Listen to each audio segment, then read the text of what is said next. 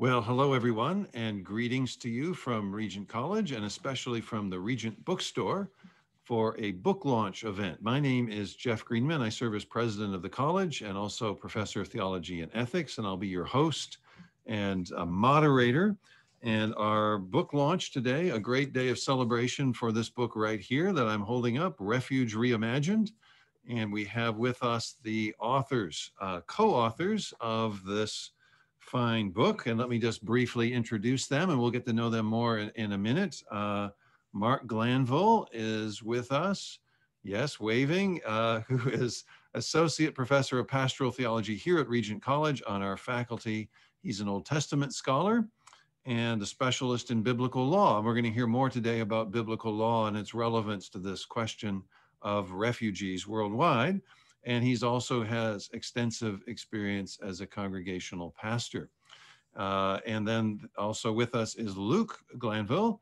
Hello, Luke. There you go. Luke is coming to us all the way from Canberra in Australia, where it's 6 a.m. in the morning. So good morning to you. That's tomorrow morning for those of us here in North America. He is Associate Professor in International Relations at the Australian National University. And these two have collaborated on a really wonderful book. And we're going to have a chance for an hour-long conversation with them around this book. So let me just briefly tell you how we're going to operate, and then we'll launch into our discussion. So I have a series of questions I want to ask them to get into the heart and soul of this book and what they're presenting in it and the arguments that they have. And then along the way, we're going to open it up for a segment for questions from you as our viewers. So please send us your questions. You can see, we'll see how much time we have to get as many questions in as we possibly can. Where do you send it? Well, easy answer to that. Questions at regent-college.edu. You can just send those along, questions at regent-college.edu, and we'll pick up those questions and we'll get to them as many as we can. And then another announcement before we get going, which is this marvelous book, Refuge Reimagined, is by InterVarsity Press, and they have very kindly offered to give away three copies of this book to live stream viewers. So if you want to be in a draw as one of the people to potentially receive this giveaway, you need to send your name and your mailing address to the following. So book giveaway, all is one word, no spaces, book giveaway at regent-college.edu.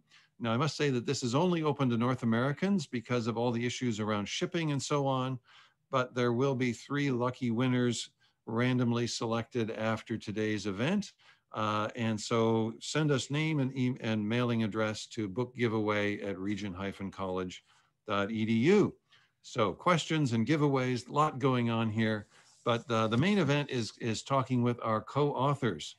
So now co-authors, I noticed that there's a common last name involved here. And I think I've got the story right that you're actually brothers. So I want to know who's older. Mark is older. Mark's 5 years older. Mark is 5 years older. Oh my goodness. So who got into more trouble as a kid? That's what I want to know. I got more detentions at school. That's true. More detentions at school. And one of the things you mentioned briefly in the book is that you're actually both musicians. Mark, and many of us in the Regent orbit know about Mark being a piano player and plays jazz. And Luke, apparently at one point anyway, you were a drummer. And you guys played jazz together. So I want to know, what's harder, playing jazz together or writing a book together? Ooh, that's a good question. I think writing a book together is perhaps harder than playing jazz together. Yeah, jazz is very hard to play, but playing it together was always a delight and a joy. So was writing the book. But yeah, something extra energizing about playing music together. Yeah, so the book is dedicated to your mother, whose name was June. I thought it was very sweet that you did that. She passed away last year.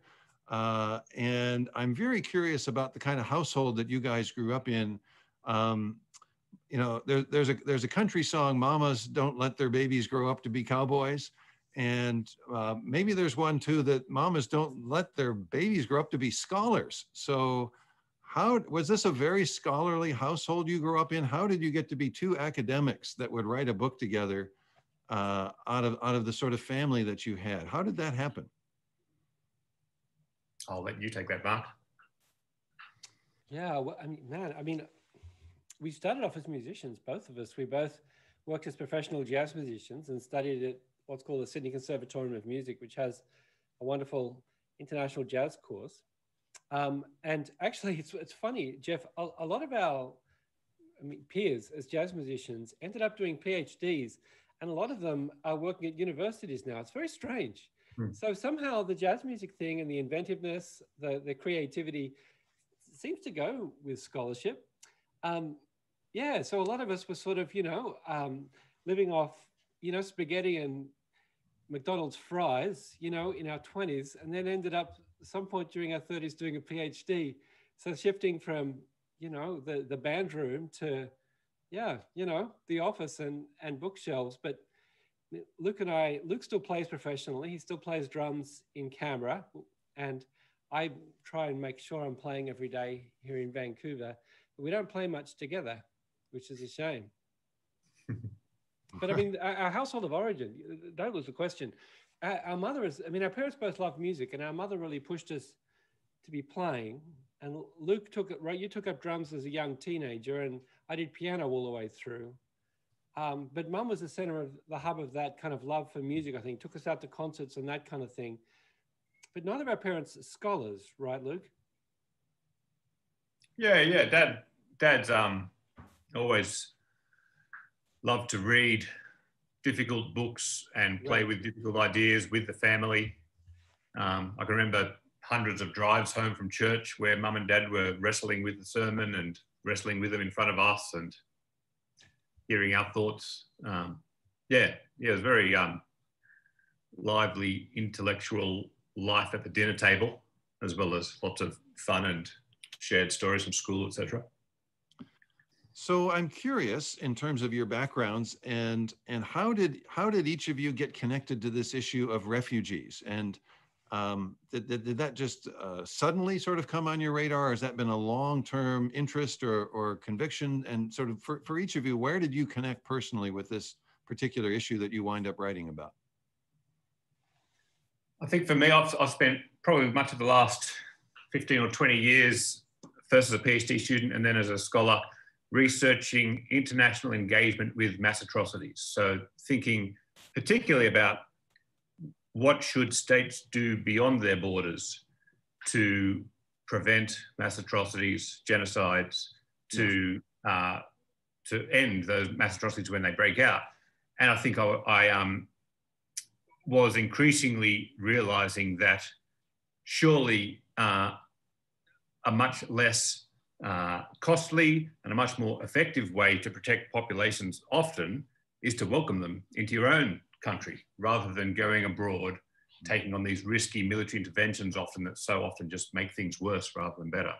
That was where I was starting to arrive at a strong interest in refugee questions. Right.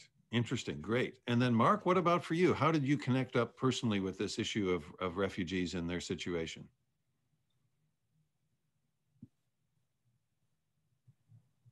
We don't have any audio there for some reason. Oh, Mark? sorry, Jeff. My fault.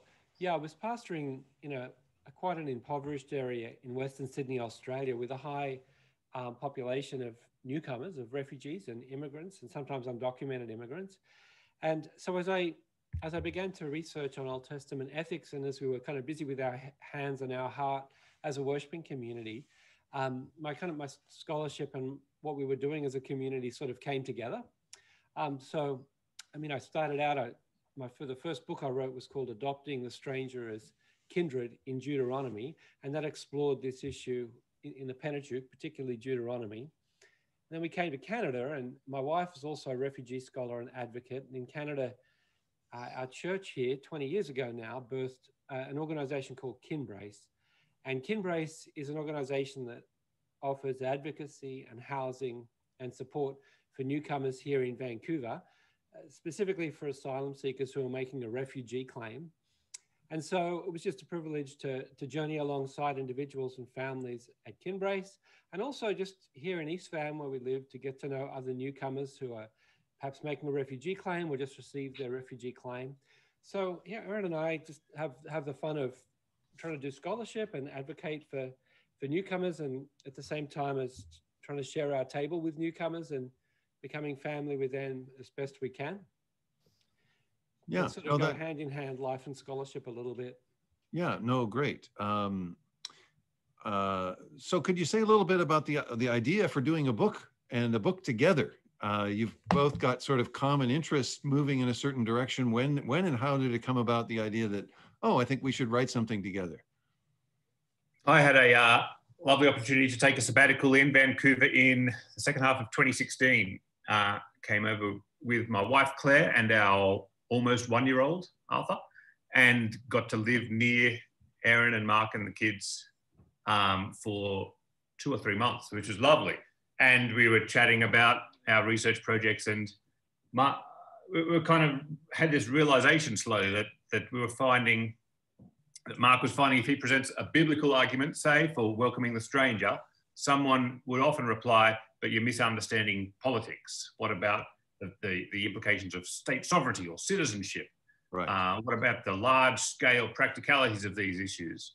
Right. And I was finding, if I was making a political argument to Christian listeners in favour of welcoming refugees, they'd often say, well, you misunderstand the Bible. The Bible doesn't say the kinds of things that you're assuming it says, or at least it's not as straightforward as you're suggesting. And so we kind of slowly realised that perhaps we had something that we could bring to the table together as scholars with differing expertise on questions of biblical theology, political theology, questions of political theory, questions of international relations. And so we thought, let's write a book. It tries to deal with all these questions at once Yeah. So how long did the writing process take, and how did you actually manage to co-write a book together? I think it reads very smoothly as one cohesive. There's a very similar, very cohesive style here. That strikes me as a kind of minor miracle with 2 different authors. So how did you do the writing business, and how long did it take? It took maybe 18 months. We kind of, Mark took the lead on the first half of the book. I took the lead on the second half of the book. The first half of the book deals with biblical theology and questions of how churches can and should respond to the plight of refugees. And the second half of the book deals with the level of the nation and the level of the global community. And then we just exchanged chapters as they were each drafted and tried to work hard to put them in our own shared voice in some way or another. Part of the journey, Jeff, was we had a book workshop, which was an incredible joy. Ooh, yeah. Luke had some funding from his university, Australian National University, and he was able to gather 16 scholars and refugee advocates from around the world, including Lauren Beliski, who's the ED of Kinbrace here in Vancouver, Danny Carroll, an evangelical immigration expert and practitioner in America, but people from all around the world, Erin Wilson from Europe. And so we were able to gather there in Australia and literally fly there and share meals. And on day one, we were able to workshop a draft of the book very thoroughly. And we just spent a whole day where our dear friends would just took pot shots at our book just for a good 6 hours. And we're just taking notes furiously as they found problem after problem. And then the next day, these different variety of advocates and practitioners shared papers themselves and the really great work that they were doing. So yeah, that was an experience of kinship in itself, and it's greatly strengthened the book and gave it a unity. Mm-hmm. Yeah, what a great opportunity to have that kind of engagement with people that are very knowledgeable about this kind of issue. That's just what a privilege. That's great. So Luke, if you have the book handy, I'm going to get you to read something. Do you have a copy nearby? I do. There you go. So this is just to hear the voice of the authors a little bit. From the bottom of page 7 to that sort of first section at the top of page 8 is where you guys describe, what do you hope to do in this book? You say, we offer what we hope is ... So if you could just read that, I think it'll give our viewers a sense about, the kind of direction and what you're doing with this with this book, and then we can start unpacking some of the pieces of it. So you just read that little section for us? We offer what we hope is a faithful, empathetic, imaginative, and attractive vision of a way through our present crisis of displacement. We pray that the book will go some way toward equipping Christians to understand that the biblical model for communities is one in which people will relentlessly and joyfully enfold the vulnerable, the marginalised, and the displaced, and to comprehend how this model can be applied in practice in church communities, national communities, and even the global community. Well, good. Thank you. I think that sums up in a summary kind of way, the kind of trajectory of the book, if I could call it that, from the kind of biblical grounding and then into talking about churches and then nation states and then the wider global community. So in that sense, it's a very comprehensive book that you guys have offered. And I just love the fact that it brings those two worlds, the world of biblical scholarship and the world, in a sense, of the political and legal realities on the ground together in such a wonderfully organic and kind of integral way. Very rare book. And so the subtitle, Biblical Kinship in Global Politics. I was struck that it's not and global politics, but in global politics, because you're trying to work a kind of moral model of biblical kinship into kind of this public frame more. And so we just want to unpack that a little bit with you guys as we go here today, and we'll see what questions our viewers also have. But Luke, maybe I'll just start with you. I mean, we'll start kind of backwards in a way. Could you just describe, in a sense, what is a refugee? And there's other words that are used, displaced persons and so on. Who are you really talking about in this book? And then what is the reality, the kind of global reality that you're trying to get people to engage? Yeah, so that's a nice question. A refugee is someone who has been displaced from their country of origin due to persecution, violence, war, civil instability. Sometimes the definition is pushed a little further to include, for example, natural disasters. Just to give you a quick sense of what kinds of people are refugees. So right now, the UN, the United Nations, says that 80 million people are what you would call forcibly displaced. About 25 or 26 million of those are what are defined by them as refugees, in the sense that they are outside of their country of origin, but don't have any durable solution to their plight. They don't have new citizenship somewhere else. They're usually just found in refugee camps or in urban centres, 85% of them in developing regions of the world. Another 45 or so million of those forcibly displaced people are what is called internally displaced, meaning they're still within their countries of origin, but they've had to flee their homes and their communities and are in great need as well. And another percentage of those forcibly displaced people are what are called asylum seekers, meaning that they have arrived at the territory of another country, are seeking asylum, but have not yet, for a range of reasons, been recognised as refugees. Mm-hmm. Thank you very much. And so, in terms of that sort of population, 80 million people is a lot of people. Is that number increasing? Is it decreasing? What are the trends within this sort of phenomenon globally? Yeah, it's increasing. It's terrible. It's I think only 12 or 24 months earlier, the figure was 70 million.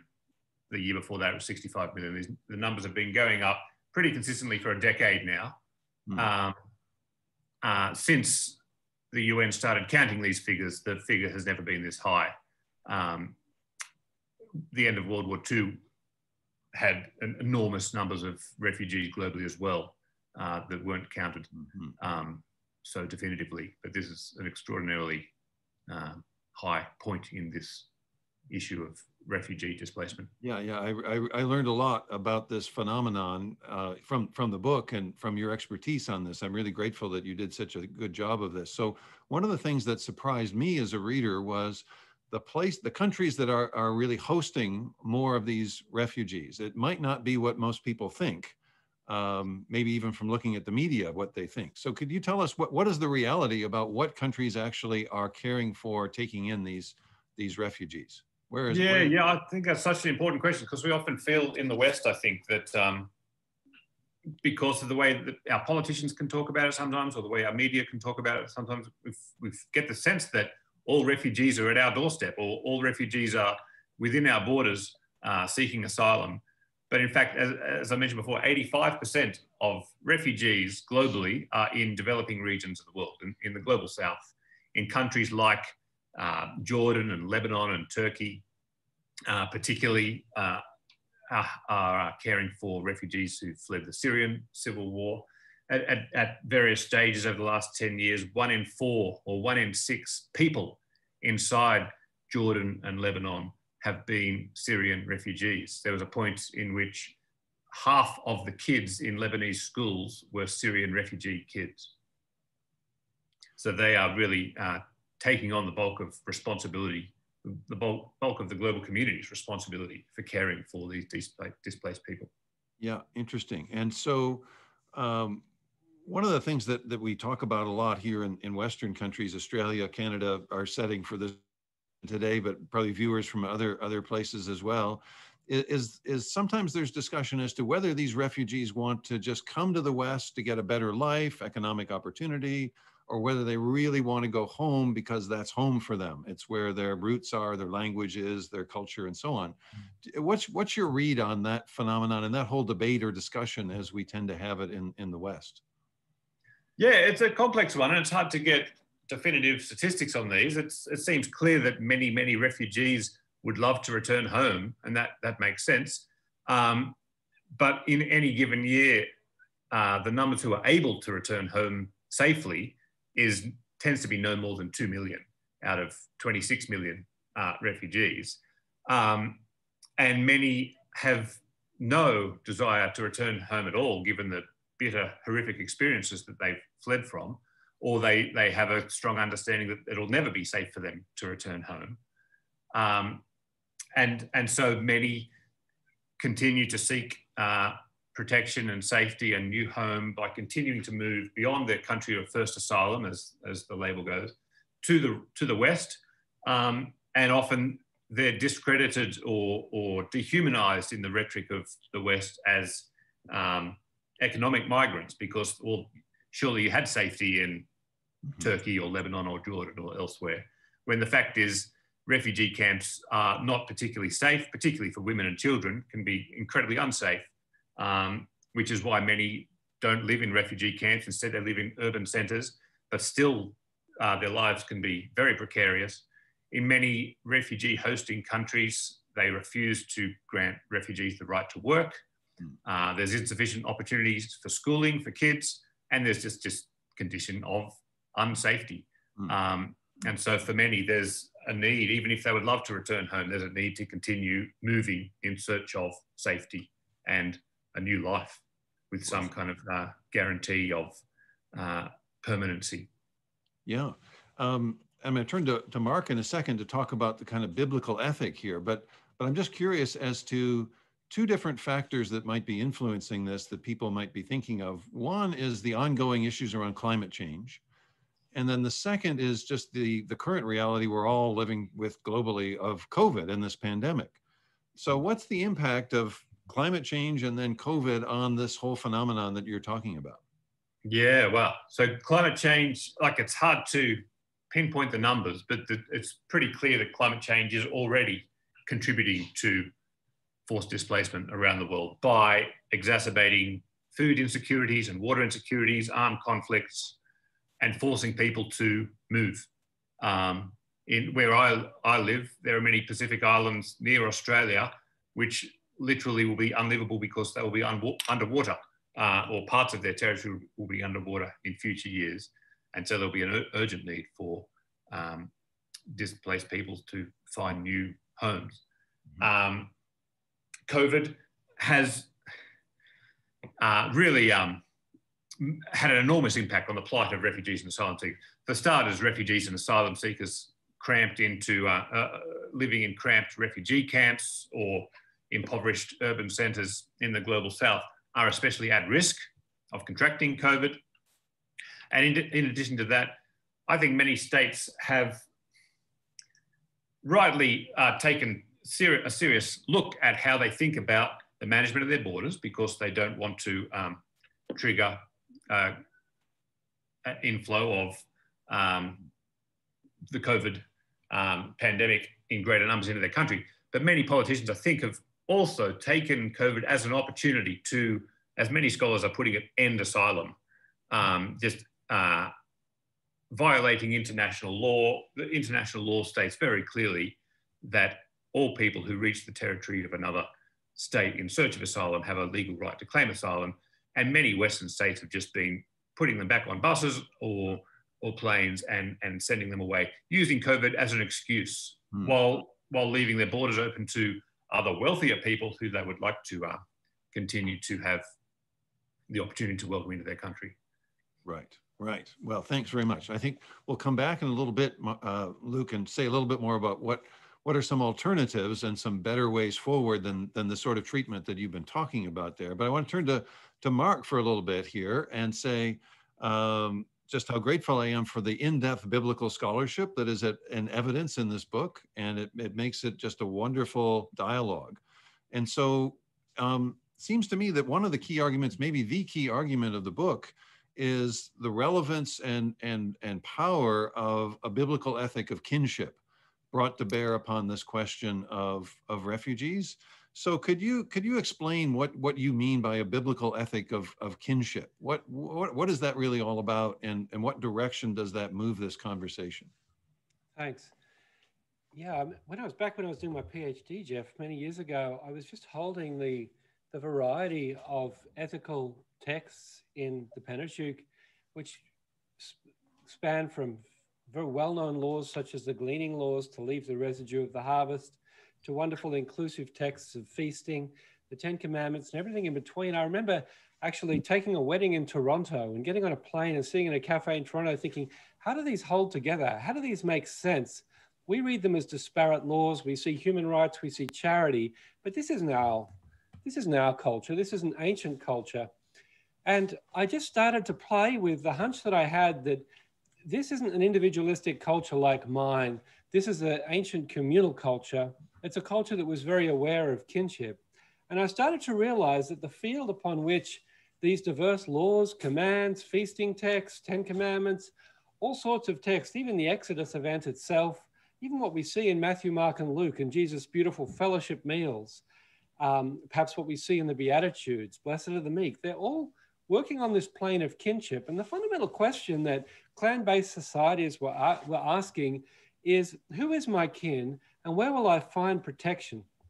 And if someone was impoverished, if someone was an orphan or a widow or a stranger, it wasn't so much that they were looking for charity, but they were looking for the protection of kinship. Who will enfold me as kin? Will my extended clan enfold me as kin if my husband has died or if my father has died? And especially, well, the other side to that coin, who do I have kinship responsibility for? You think of Boaz and Ruth, for example, and kinship responsibility, which was quite ambivalent in that story. What's Boaz going to do? How responsible is he? And of course, it was an open question. At the end of the book, there's a beautiful solution. But it was a crisis of kinship in ancient times. Who is going to enfold vulnerable outsiders who are seeking a home? Who's going to enfold the ancient refugee? And the Bible's answer was God's people are going to enfold the refugee. And in the New Testament time, the answer was the church, which is exactly the way that the early church lived in the first 2 centuries, as we know from the Bible and from extra documentation. So this crisis of kinship in the Old Testament and the New, but for now in the Old Testament, was solved by this, what we have called a biblical ethic of kinship. This biblical ethic, which is in reflecting the character of God himself, to enfold vulnerable people as family, and to offer community and to offer protection and to offer subsistence. So for one example would be, we spend some time in the feasting text of Deuteronomy. We also look at Jesus' fellowship meals in the Gospels, and these feasts and these fellowship meals in Matthew, Mark, and Luke, the feast of the festival calendar of Deuteronomy 16, they're doing nothing less than forging the family of God.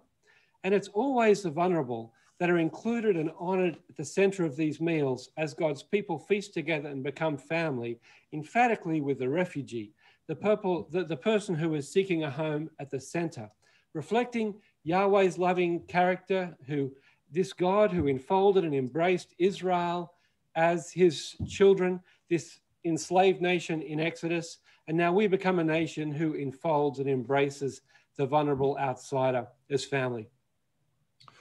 Yeah, that's fantastic. So it seems to me that this category of kin and kinship is just not very familiar to a lot of people. But from what you're saying, it's actually a really central theme in Scripture, both Old and New Testament. So how is it that we've missed the importance of this welcoming and inclusion into a kin relationship and kind of God's new family? What have we missed, or how have we missed it along the way? Yeah, fascinating. I mean, it's interesting to know where it is. It's there in African American scholarship. You know, there's nothing more common. If an African American man will talk and will inevitably call someone their brother or their sister, and so it's there in that more communal and more kind of ethically carved culture of African American theology and just culture more broadly. It's there in First Nations culture and theology as well. You know. Ray Aldred came and visited my Regent College class last week, and he just reminded us of that First Nations phrase, all my relations. Mm-hmm. And typically Canadian First Nations, First Nations people in North America and Turtle Island will extend their hands like this and say, all my relations. And that's a sign not just of all of humanity, but all of the non-human creation as well. Mm-hmm. This thick kind of ethic of kinship between all human beings and humanity in the creation. But somehow we've missed it in the West with our hyper-individualized society, as cultural anthropologists and sociologists have called it. We are hyper-individual. And so we kind of think of our group, of our people, as generally as the nuclear family at best. It might extend to cousins somewhat, but my family is my nuclear family. And of course, you and I, we all do feel a special bond and a special emotional attachment and have a special responsibility to our nuclear family. There's no doubt about that. But we need to take our cue from the Bible. And Yahweh, the God of Israel, as the creator of all people, one lens, Jeff, is covenant. And covenant is actually also a familial category. Just very briefly, covenant is an ancient Near Eastern treaty metaphor. When God makes a covenant, well, the Bible didn't invent covenant. It's ancient Near Eastern treaty, the covenants between the great kings. And this was actually a familial relationship. The great king would become the father of these lesser kings that the great king had conquered and subjugated and done terrible things to. But it was a familial category. And in this great kind of creative, kind of scribal act, the biblical authors, there's this revelation of God as a covenanting God. And God makes a covenant, in fact, with all of humanity there in Genesis 9 after the flood. The covenant with Noah, the covenant with all of humanity, and even with all flesh. And so here is a familial relationship of Yahweh, a kinship relationship of God with all of the creation, which is so beautiful. But then this fascinating text, Jeff, in Deuteronomy 10, where Yahweh, the God of Israel, makes a covenant with a stranger. It's a well-known text. Deuteronomy 10, 18 and 19 says that Yahweh loves the stranger, giving them food and clothing. Therefore, you are to love the stranger. And that word love is straight from ancient Near Eastern treaties. It's a covenant word. And there we see Yahweh, the God of Israel, enfolding the refugee, the stranger, the people on the move seeking a home with a covenant love. So there is kinship. And then Yahweh says, it says in Deuteronomy 10:19, you are to love the stranger because you're a stranger in Egypt. And here is a call for God's people to extend kinship love to the stranger in their midst. Just what a remarkable revelation of God. You know, I'm a Presbyterian, Jeff. I'm ordained Prezi back in Australia. We love to say Prezi. And we're big on covenant theology in the Reformed tradition. Well, if we start our covenant theology with the Bible itself, we need to recognize that our God, the God and Father of our Lord Jesus Christ, is the kind of God who makes a covenant with people on the move. Yeah, no, thank you, Mark. That's a really great answer. So one of the things that struck me as I read through the book was a particular New Testament story shows up repeatedly, and sometimes in the mouths of secular politicians, what you would think of as secular politicians, sometimes in theological proponents. It's the parable of the Good Samaritan, which is known to just about everybody, and it's even sort of popularly known beyond, kind of Christian circles. So it's a text that keeps coming up in this conversation all the time about who should we love and who's our neighbor and how. so on. So could you just say a little bit about this text and how it plays into this whole discussion around refugees? What's the relevance of that passage, particularly for the discussion that you want to have about refugees? Yeah, thanks, Jeff. Well, I mean, just to say, to put that text in the narrative arc of the whole of Scripture, I hope in our book we have traced that narrative arc, and the Good Samaritan takes its place among a litany of texts that unfolds this biblical trajectory of enfolding people on the move as our kin. But here in Luke chapter 10, of course, it's a parable of the Good Samaritan. And maybe if I just kind of give a quick biblical description, and then Luke can apply it to the national and global community.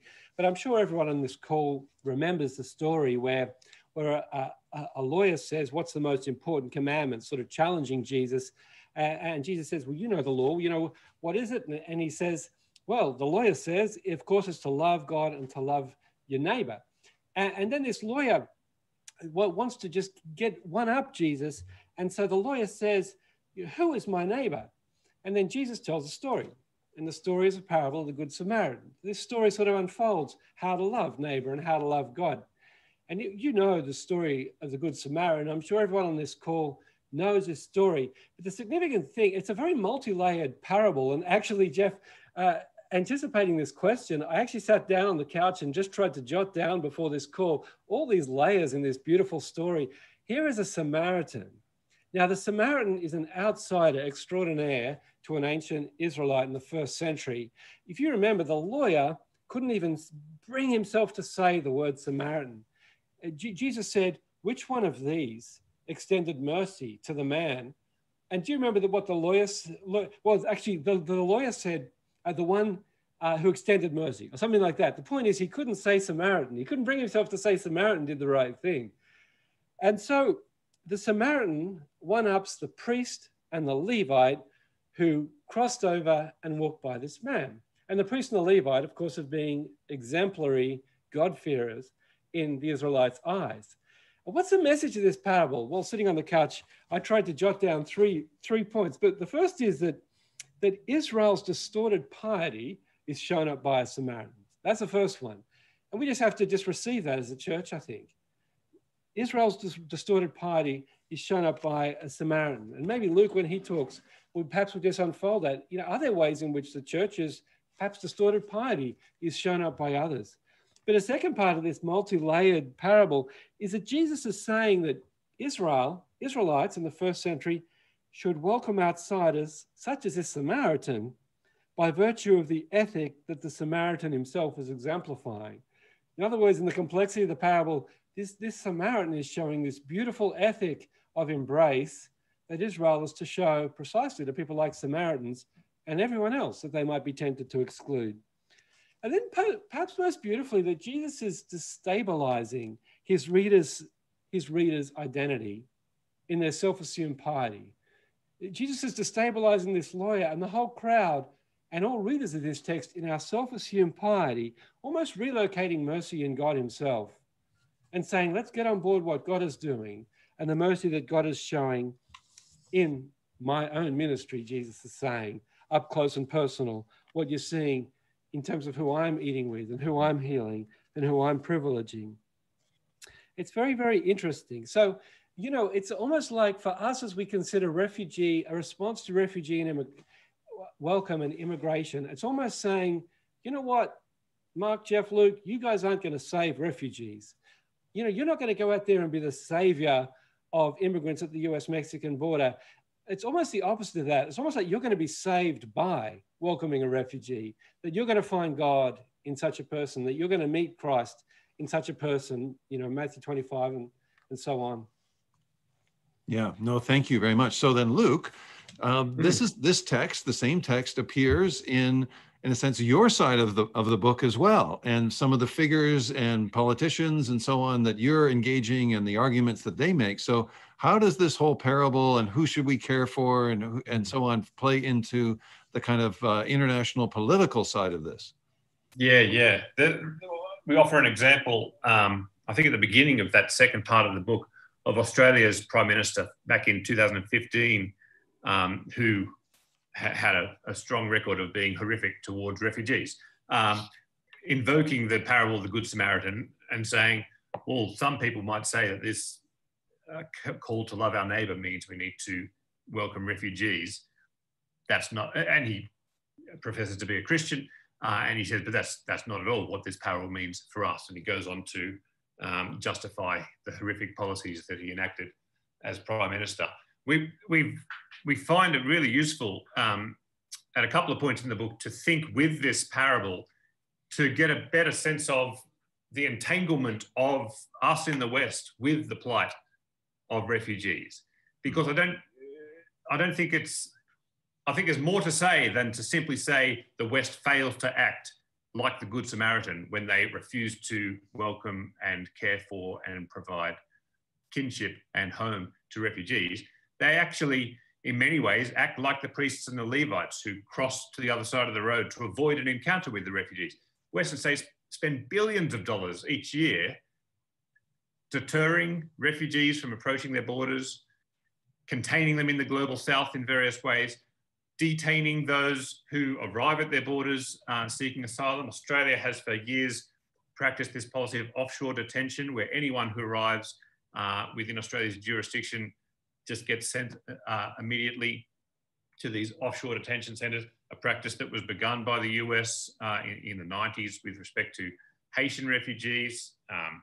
More recently, the US has been detaining asylum seekers in Mexico, etc. It's an incredibly, absurdly costly process. Money that could be so much more beautifully spent on caring for vulnerable people, instead of quite intentionally punishing them to deter others from trying to find home. And then you can take it further, I think, and look at the ways that Western states even act like the robbers in various ways, contributing to the generation of situations of poverty and instability around the world that lend themselves to the kinds of outbreaks of violence and war and persecution that generate refugee forced displacement. And you can think of this historically in terms of the exclusion and the extraction of wealth and the enormous amount of migration out of Europe into territories of indigenous peoples. Historically, that has left so many parts of the world much less stable, much less wealthy than us in the West. You can think of it more recently in terms of the unjust wars that Western states have waged and the insane involvement in the arms trade that just contributes to more and more violence around the world. You can think of our exceptionally disproportionate contribution to climate change, which is contributing to the generation of forced displacement around the world, which really makes quite clear, I think, the complicity of us in the West in the displacement of others, which to our mind suggests that we really should be very wary of thinking about what we might do for refugees in terms of charity or generosity. There's these discretionary choices that we might choose to make as Western saviours, as white saviours of vulnerable others. Really, we need to be thinking about this in terms of justice and reparation and repentance for harms that we've done. Thank you for all of that. I think that's a key move in this, is the move from kind of generosity, as you're calling it, really to justice as the frame around these decisions. There's another episode, in a sense, an historical episode that appears a number of times in the book. I wonder if you could comment on, which is Angela Merkel and Germany from 2015. Could you say, in a sense, what was going on there? Why is that an important touch point in the conversation of the book and your way of thinking about this? Yeah, like it's definitely a complex example and an imperfect example in many ways, but I think at the heart of it, it's a beautiful example. So in 2015, at the height of what was called the Syrian refugee crisis, which while media has gone quiet about it, is still ongoing. More than half of the Syrian population remains forcibly displaced from their homes. But in 2015, German Chancellor Angela Merkel opened Germany's borders to asylum seekers fleeing that civil war and fleeing other wars and violence in the Middle East and Africa. And over the next 6 months or so, more than 1 million asylum seekers came into Germany. And as I say, it's a complex example. And some of Merkel's decisions in the months and years since have been nowhere near as positive. But there was this moment there for several months at least where the German people took enormous joy in this opportunity to welcome vulnerable people in need. They were waiting at train stations with posters saying, "Welcome to Germany, welcome to your new home."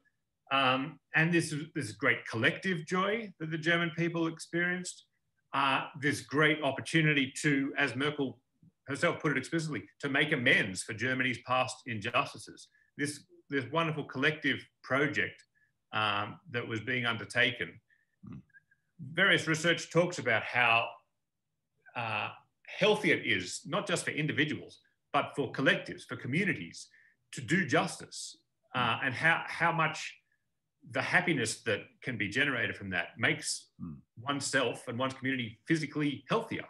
And there was a real sense of that in play in Merkel. And I contrast that to I think the real sickness that so many of us in the West feel individually and collectively about how our states, our governments treat outsiders, vulnerable people in need, and think of what a much more beautiful way Merkel's example offers to us. Thank you very much. We got a question from one of our viewers that I want to bring in now, which is a really great question. I think it's referring back to when I asked Mark about how have we missed this category of kinship as a really important theological and ethical category. So here's the question from our viewer. It says, Mark traced the absence of the concept of kinship back to a hyper-individualization of the West. Here's the question. What could be the problem then in those countries or communities that are knowingly more communal, but are not embracing their refugees? Has the West exported its way of ruling? Yeah, sure. It's a complex question. I'll have a shot, then maybe Luke wants to have a shot. I mean, of course, in some kinship, more oriented cultures, such as Jordan and Lebanon, we've seen incredible generosity. And I understand it's 1 in 7 people in Lebanon right now are refugees, mostly from Syria. And it's well known that 50% of Jordanian kids at school were refugees from Syria. An incredible generosity, at least in those early days of the Syrian crisis. Nonetheless, the question's a good one. So I'm not arguing for a second that communal cultures are better. That's not what I'm trying to argue here. One can critique Western individualism, and one should, but Luke and I aren't arguing we must become a communal culture now. No. Rather, this is simply a hermeneutical lens to understand the culture of the Old Testament and the New Testament.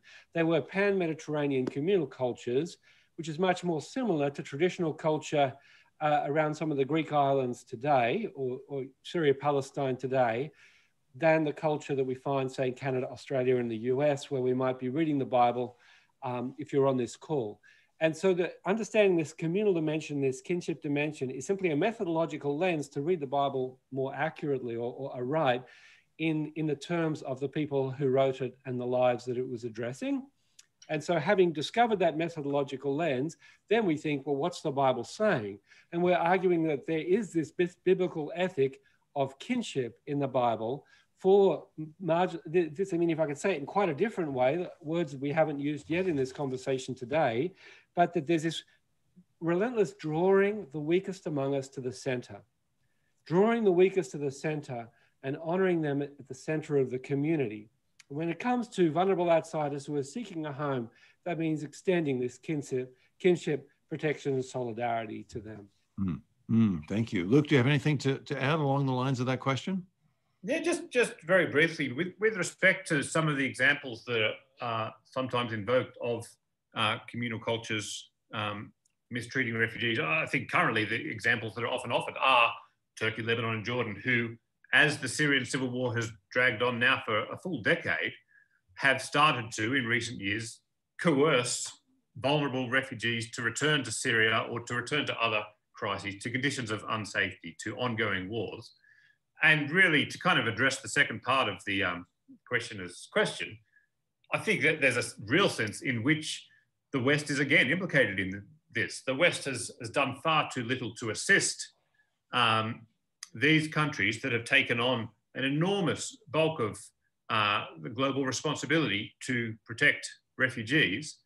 They provide much enormous shortfalls in humanitarian assistance, which is, of course, why so many refugees continue to move in search of asylum elsewhere. And so these states are exasperated by their shortfall in assistance. And also they're goaded by the many examples of Western states mistreating refugees and forcibly sending them out of their own territories. So really, I think, yeah, an important part of the story is the example that the West has set. Thank you. I'm just conscious that our time is starting to draw towards an end. We could go on for a very long time with this conversation. It feels like we're just getting started in some ways.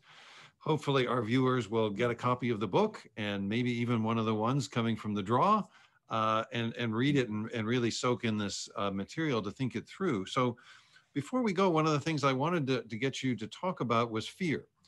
You have a very explicit discussion around the dynamics around fear of foreigners, fear of strangers, fear of people that are different, fear of what could come of our country or our economy. And it seems to me you're getting with the conversation around fear to a kind of deeper level of things beyond, in a sense, just the headlines. So I'd just like for each of you to say a little bit about how you understand the role of fear, and what is it that in a sense is part of the Christian story that gives us a different way to respond in light of fear. Yeah, I'll have a quick crack first, and then you can take over, Mark. So one idea that we play with in the book is the way that not only have political leaders, media and others whipped up fear within Western societies, fear of foreigners, fear of strangers in recent years, in recent decades, but these fears have really become institutionalized in our societies, such that we fearfully engage with asylum seekers at our borders and thus add to their vulnerability, add to the harms that we do to them by forcing them to perform their vulnerability for us when we interrogate them. And our fearful practices mean that we're distressed when those we do welcome into our country don't turn out to be incredibly gracious and thankful, but instead just themselves seem traumatized and wanting to keep to themselves or what have you. And so we try to make an argument not only in favor of love for the refugees, but working to institutionalize love, working to develop bureaucracies and procedures and policies that are loving towards vulnerable people that we encounter, engage with, seek to welcome into our societies. Thank you. Mark, what would you have to say on this question about fear and the role of fear in this whole navigation of this issue? Yeah, I mean, I think that Luke said it well. It's how can we replace our narratives of fear to narratives of joy and celebration? There are so many narratives of fear. They'll take our jobs. They'll turn out to be terrorists. We show in our book how those narratives are quite false and are more a platform for conservative politicians to get re-elected. For example, just very quickly, there's not a single terrorist death in the US in the whole 70 years, we understand, of refugee intake in the US, or that would be 50 years, not a single death from a terrorist attack by a refugee on US soil. So these narratives of fear are quite false. And we show this in 10 different ways in our book or more. But narratives of celebration, an invitation to a feast and an invitation to a shared life is so joyful. There's just nothing like eating, as Erin and I do when it's not COVID, at Kimbrace, which is down the road from our house, which is this organization that provides advocacy and support and housing and support as people go through their refugee claim. The joy of 30, 40 people eating traditionally cooked meals and becoming kin together with this shared story, we've survived, and we've survived together, and we're committed to flourishing together. The reality is that all of the nations on this call represented, probably most of them are made up largely of immigrants, and to embrace one another as fully human is a decision to choose joy and celebration instead of fear. And that's where the life is, and that's what we see in our Lord and Savior, Jesus Christ. Thanks very much, you guys. I have one last question for you. Say someone reads this book and they get inspired to become more involved with this issue of refugees. what would be one or two things that you would point them very practically to do as a response to sparked interest? Well, it depends where you are. If you're in the US, we recommend that you might reach out to the Refugee Highway Partnership and check out their website and find an organization that is welcoming and resettling refugees in your state. If you're here in Canada, you're welcome to perhaps even get on the Journey Home website, and they have an excellent program where churches are helping newcomers to settle and find housing, and it's a way that your church could get involved. Get on the Journey Home website and find that project. You're welcome to find me at Regent College website as well and email me, and I'll put you in contact with those people. But I think that another thing that you can do is, in fact, just to get a reading group going at your church and start to learn. So you might, for example, meet for once a week for 5 weeks and learn together and discuss together, and then prayerfully consider what might be one practical way you can get engaged. Great. Luke, what would you say in terms of if someone wants to engage this issue, what would you recommend? Yeah, similarly, in Australia, there's wonderful groups like Common Grace that do wonderful work advocating on behalf of refugees.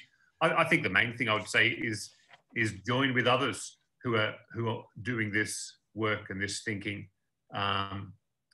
Join with others who are already out there doing it. Well, thank you. Very, very good tips to get involved. And feels like there's so much more we could be saying about this book, but to our viewers, this is a superb book. Very, very unusual book, bringing the biblical and the practical international legal side of this issue together.